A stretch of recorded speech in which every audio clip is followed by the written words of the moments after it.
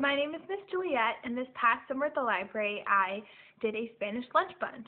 So it was designed for children in the first through third grade, and we met once a week for 4 weeks. So I just introduced the Spanish language through a variety of different games, crafts, activities, things like that. And so we did cover four main topics. So we started with introductions, how to say your name, how to say your age, hello, goodbye, all those kind of things.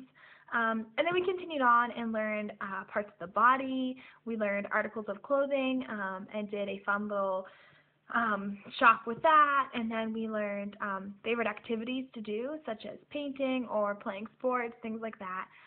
So yeah, just a variety of different introductory topics of the Spanish language.